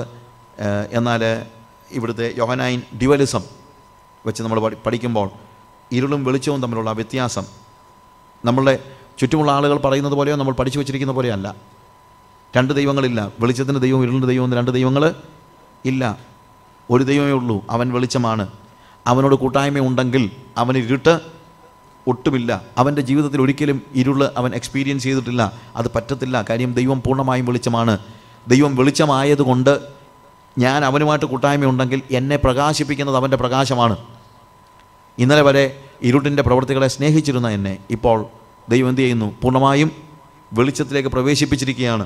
അങ്ങനെ വെളിച്ചത്തിലേക്ക് ഞാൻ പ്രവേശിച്ചിരിക്കുന്നുവെങ്കിൽ ഇനിയിപ്പോൾ ഇരുളിൻ്റെ നിഷ്ഫല പ്രവൃത്തികളെ ഞാൻ എന്ത് ചെയ്തുകൊണ്ടിരിക്കണം? ശാസിക്കുക അത്രേ വേണ്ടത്. വിട്ടുപോരുവിൻ. അതിന് അശുദ്ധമായതൊന്നും തൊടരുത്. നമ്മുടെ കൂട്ടായ്മ ആരോടാണ്? വെളിച്ചമായ ദൈവത്തോടാണ്. അശുദ്ധമായതൊന്നും തൊടരുത്. അശുദ്ധമായ എന്തെങ്കിലും തൊട്ട് കഴിഞ്ഞാൽ, അശുദ്ധമായ എന്തെങ്കിലും നമ്മുടെ കൂട്ടത്തിൽ കൊണ്ടുപോകാനായിട്ട് നമ്മൾ പരിശ്രമിച്ചാൽ നമുക്കൊരിക്കലും വെളിച്ചത്തോട് കൂട്ടായ്മ കഴിയത്തില്ല. ദൈവം വെളിച്ചവും ഇരുളും തമ്മിൽ വേർപിരിച്ചു. ഇരുളും വെളിച്ചവും തമ്മിൽ വേർപിരിച്ചതുകൊണ്ട് എന്താണ്? നമുക്കതിനെ യോജിപ്പിക്കാനായിട്ട് ഒരവകാശവുമില്ല. അങ്ങനെ ചെയ്തു കഴിഞ്ഞാൽ ദൈവത്തിന് നമ്മളെ പ്രവർത്തിക്കാനായിട്ട് കഴിയുകയില്ല എന്നാണ് നമ്മൾ കാണുന്നത്. അങ്ങനെ ഒരു സ്റ്റേജിൽ എന്താണ്? അങ്ങനെ ഒരു അവസ്ഥ വരുമ്പോഴത്തേക്ക് നമ്മൾ ജീവിതത്തിൽ പൂർണ്ണമായും ദൈവത്തിൽ നിന്ന് എന്താണ്? വെളിച്ചം പ്രാപിച്ച് ഇരുളിനെ എതിർക്കാനും ഇരുളിനെ ശാസിക്കാനും ഇരുളിൽ നിന്ന് മാറി നിൽക്കാനും ഉള്ള ഒരു വലിയ ഒരു സ്റ്റേജ് നമുക്ക് ആവശ്യമാണ്. 2 Corinthians chapter 6 അതിൻ്റെ 17-ാമത്തെ വാക്യത്തിൽ, അവരുടെ നടുവിൽ നിന്ന് പുറപ്പെട്ട് വേർപെട്ടിരിപ്പീൻ എന്ന് കർത്താവ് അരുളി ചെയ്യുന്നു. അശുദ്ധമായതൊന്നും തുടരുത്. ഞാൻ നിങ്ങളെ കൈക്കൊണ്ട് നിങ്ങൾക്ക് പിതാവും നിങ്ങൾ എനിക്ക് പുത്രന്മാരും പുത്രിമാരും ആയിരിക്കുമെന്ന് സർവശക്തനായ കർത്താവ് അരുളി ചെയ്യുന്നു. പ്രിയമുള്ളവരെ, ഈ വാഗ്ദാനങ്ങൾ നമുക്കുള്ളതുകൊണ്ട് നാം ജഡത്തിലെയും ആത്മാവിലെയും സകല കന്മഷവും നീക്കി നമ്മെ തന്നെ വെടിപ്പാക്കി ദൈവഭയത്തിൽ വിശുദ്ധിയെ തികച്ചുകൊള്ളുവിൻ. ഈ വാഗ്ദാനങ്ങൾ നമുക്ക് ഉള്ളതുകൊണ്ട്. ഏത് വാഗ്ദാനം? നമുക്കൊക്കെയുള്ള, ഞാൻ മുമ്പേ പറഞ്ഞുള്ള പ്രശ്നമുണ്ട്. വാഗ്ദാനം എന്ന് പറയുമ്പോഴത്തേക്ക് നമ്മുടെ മനസ്സിൽ വരുന്നതെല്ലാം 2012 8-ാം മാസത്തിൽ എനിക്ക് വേണ്ടി ഒരുക്കിയിരിക്കുന്ന നന്മ എന്നൊക്കെ ഉള്ളതാണ്. ഇതാണല്ലോ എല്ലാവരും പ്രവാചകം എന്ന് പറയുന്നത്. എന്താണ് ഇവിടെ പറയുന്നതായ വാഗ്ദാനം? ഇവിടെയൊക്കെയാണ് വാസ്തവത്തിൽ നമ്മുടെ ദൈവത്തിൻ്റെ വചനത്തെ ശരിയായ നിലയിൽ ഗ്രഹിക്കേണ്ടത്. പ്രിയമുള്ളവരെ, ഈ വാഗ്ദത്തങ്ങൾ നമുക്ക് ഉള്ളതുകൊണ്ട്. എന്ത് വാഗ്ദത്തം? അവരുടെ ഇടയിൽ നിന്ന് വേർപെട്ടിരിപ്പീൻ എന്ന് കർത്താവ് അരുളി ചെയ്യുന്നു. അശുദ്ധമായത് ഒന്നും തൊടരുത്. എന്നാൽ ഞാൻ നിങ്ങളെ കൈക്കൊണ്ട് നിങ്ങൾക്ക് പിതാവും നിങ്ങൾ എനിക്ക് പുത്രന്മാരും പുത്രിമാരും ആയിരിക്കും. ഇതാണ് വാഗ്ദത്തം. എന്താണ് വാഗ്ദത്തം? അവരുടെ ഇടയിൽ നിന്ന് പുറപ്പെട്ടു പോരുവിൻ, അശുദ്ധമായതൊന്നും തൊടരുത്. എന്നാൽ ഞാൻ നിങ്ങളെ കൈക്കൊണ്ട് നിങ്ങൾക്ക് പിതാവും നിങ്ങൾ എനിക്ക് പുത്രിമാരും പുത്രന്മാരും ആയിരിക്കും. ഈ വാഗ്ദത്തം നമുക്കുള്ളത് കൊണ്ട് നാം ജഡത്തിലെയും ആത്മാവിലെയും സകല കന്മഷവും നീക്കി നമ്മെ തന്നെ വെടിപ്പാക്കി ദൈവഭയത്തിൽ വിശുദ്ധിയെ തികച്ചുകൊള്ളുക. ഒരു വലിയ വാഗ്ദത്തം കർത്താവ് നമുക്ക് നൽകിയിരിക്കുകയാണ്. എന്ത്? ലോകത്തോട് നമ്മൾ വേർപെടുവാൻ തയ്യാറാണെങ്കിൽ, ഇരുളിൻ്റെ സകല നിഷ്ഫല പ്രവൃത്തികളെയും ശാസിക്കുവാൻ നമ്മൾ തയ്യാറാണെങ്കിൽ, നമ്മുടെ ജീവിതം വിശുദ്ധിക്ക് വേണ്ടി ഏൽപ്പിച്ചു കൊടുക്കുവാൻ നമ്മൾ തയ്യാറാണെങ്കിൽ, അവൻ നമുക്ക് പിതാവും നമ്മൾ അവൻ്റെ പുത്രന്മാരും പുത്രിമാരും ആയിരിക്കും. വലിയൊരു വാഗ്ദത്തം കർത്താവ് നൽകിയിരിക്കുകയാണ്. You will be my son, you will be my daughter. ഇന്ന് നമുക്ക് ആ ഒരു വാഗ്ദത്തം ഏറ്റെടുക്കാനായിട്ട് പറ്റുമോ? കർത്താവേ, നിൻ്റെ വാഗ്ദത്തത്തെ ഞാൻ വിശ്വസിക്കുന്നു. എനിക്ക് നിൻ്റെ മകനാകണം, എനിക്ക് നിൻ്റെ മകളാകണം, എനിക്ക് നിൻ്റെ പുത്രത്വത്തിൻ്റെ വ്യാപാരം എന്നിലൊന്ന് അനുഭവിക്കണം. വെറുതെ പുത്രനാണെന്ന് പറയുക മാത്രമല്ല, പുത്രത്വത്തിൻ്റെ ആ അവകാശം എനിക്കൊന്ന് അനുഭവിക്കണം. യേശുവിലൂടെ എനിക്ക് ലഭിക്കുന്ന പുത്രത്വത്തിൻ്റെ ആ അവകാശം, അതിൻ്റെ ആ സൗഖ്യം, അതെനിക്കൊന്ന് അനുഭവിക്കണം. ആ വാഗ്ദത്തം നമുക്ക് അവശേഷിച്ചിരിക്കുന്നത് കൊണ്ട്, അല്ലെങ്കിൽ നമുക്കുള്ളത് കൊണ്ട്, നാം ജഡത്തിലെയും ആത്മാവിലെയും സകല കന്മഷവും നീക്കി നമ്മെ തന്നെ വെടിപ്പാക്കി ദൈവഭയത്തിൽ വിശുദ്ധിയെ സൂക്ഷിച്ചുകൊള്ളുക. നമുക്ക് നമ്മുടെ കണ്ണുകൾ അടയ്ക്കാം. നമുക്കൊരു വലിയ വാഗ്ദത്തം നമുക്ക് കർത്താവ് നൽകിയിരിക്കുകയാണ്. ഒരു വലിയ വാഗ്ദത്തം. എന്താണ് വാഗ്ദത്തം? അവൻ നമുക്ക് പിതാവായി തീരുന്ന അവസ്ഥ, നമുക്ക് പിതാവായി തീരുന്നതായ അവസ്ഥ. അവൻ നമുക്ക് പിതാവ്, നമ്മളവന് പുത്രന്മാരും പുത്രിമാരുമാകുന്ന അവസ്ഥ. പക്ഷേ എങ്ങനെയാണ്? നമ്മൾ ഹൃദയത്തിലെയും നമ്മൾ ജഡത്തിലെയും ആത്മാവിലെയും സകല കന്മഷവും നീക്കി നമ്മെ തന്നെ വെടിപ്പാക്കി ദൈവഭയത്തിൽ വിശുദ്ധിയെ തികയ്ക്കുമ്പോൾ. ഇന്ന് നമ്മളോടുള്ള സന്ദേശം അതാണ്. അവനോട് കൂട്ടായ്മയുണ്ടെന്ന് പറയുകയും ഇരുട്ടി നടക്കുകയും ചെയ്താൽ നമ്മൾ ഭോഷ്ക് പറയുന്നു, സത്യം സംസാരിക്കുന്നുമില്ല. കർത്താവ് നമ്മളോട് ആവശ്യപ്പെടുന്നത്, ഞാൻ തീർച്ചയായും നിനക്കൊരു മടങ്ങി വരവിനുള്ള അവസരം തരാം, തീർച്ചയായും നിനക്ക് കൂട്ടായ്മയ്ക്കുള്ള അവസരം തരാം. കൂട്ടായ്മയില്ലാതെ നീ അത് അഭിനയിക്കരുത്. പക്ഷേ കൂട്ടായ്മയിലേക്ക് മടങ്ങി വരണമെങ്കിൽ ജഡത്തിലെയും ആത്മാവിലെയും സകല കന്മഷവും നീക്കി നമ്മെ തന്നെ വെടിപ്പാക്കി ദൈവഭയത്തിൽ വിശുദ്ധിയെ തികച്ചുകൊള്ളുക. ദൈവഭയത്തിൽ. അവൻ നമ്മുടെ കർത്താവ്, അവൻ വെളിച്ചത്തിൻ്റെ ഉറവിടം. ഇരുളിനെ സ്നേഹിക്കുന്നത് നിർത്തുക, വെളിച്ചത്തിലേക്ക് കടന്നു വരിക. നമ്മുടെ സകല സോഴ്സും അവനായിരിക്കട്ടെ, സകല സോഴ്സും. അവൻ്റെ പ്രകാശത്തിൽ നമുക്ക് പ്രകാശം കാണാം. നമ്മുടെ പാപങ്ങളെ നമുക്ക് ഏറ്റുപറയാം, നമ്മുടെ കുറവുകളെ നമുക്ക് ഏറ്റുപറയാം. വെളിച്ചത്തിലെല്ലാം പെർഫെക്റ്റ് ആയിരിക്കണമെന്നില്ല, പക്ഷേ വെളിച്ചത്തിലെല്ലാം സത്യസന്ധമാണ്. ഇന്ന് പറയാൻ, കർത്താവെ, എൻ്റെ ജഡത്തിലെയും ആത്മാവിലെയും സകല കന്മഷങ്ങളെയും പോക്കി ഞാൻ എന്നെ തന്നെ വിശുദ്ധീകരിക്കാൻ ഏൽപ്പിച്ചു തരുന്നു. കർത്താവെ, നിൻ്റെ വലിയ വാഗ്ദത്തം എനിക്ക് ബാക്കിയുള്ളതുകൊണ്ട്, എന്നെ നീ തിരികെ ചേർത്തുകൊള്ളുമെന്നുള്ള വാഗ്ദത്തം ഉള്ളതുകൊണ്ട് എനിക്ക് ആ പുത്രത്വത്തിൻ്റെ അവസ്ഥയിലേക്ക് മടങ്ങി വരണം. വ്യാജമായ അവകാശവാദങ്ങളൊന്നുമില്ല കർത്താവേ. നിൻ്റെ കൃപ, നിൻ്റെ കരുണ, അത് മാത്രമേ ഞാൻ ആഗ്രഹിക്കുന്നുള്ളൂ. വിശുദ്ധിയിൽ നിൻ്റെ പുത്രനായി പുത്രിയായി ജീവിപ്പാൻ എന്നെ സഹായിക്കണമേ. യേശുവിൻ്റെ നാമത്തിൽ തന്നെ ആമേൻ.